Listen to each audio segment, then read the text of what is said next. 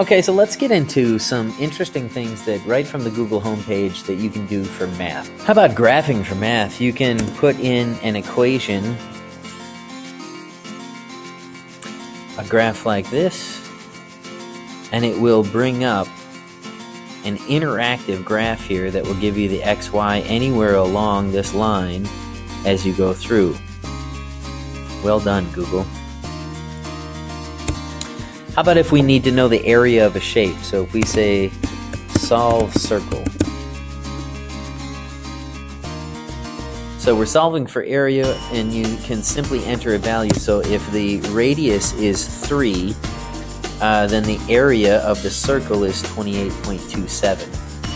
If the radius is 1.5, then the area is 7.07.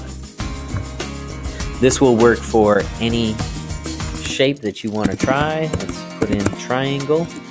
Brings up the same thing, so we've got to add in the base and the height values. So let's see what happens here. If we enter in a 5 there and we enter in a 3 here, then the overall area is 7.5.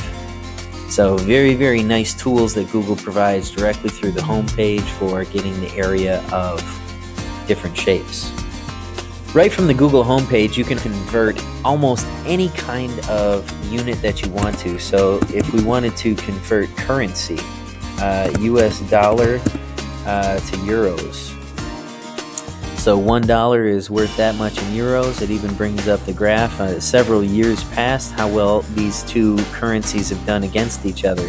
Then you can change this if we wanted to check it against something else here, the Canadian dollar. And there you go. So converting currency, simple as cake. What if we wanted to convert 4 gallons equals how many quarts, cups, pints? We can get all of those here. There you go. And again, we can just change this here. If we wanted to get, we've got quart. What if we wanted to have cups?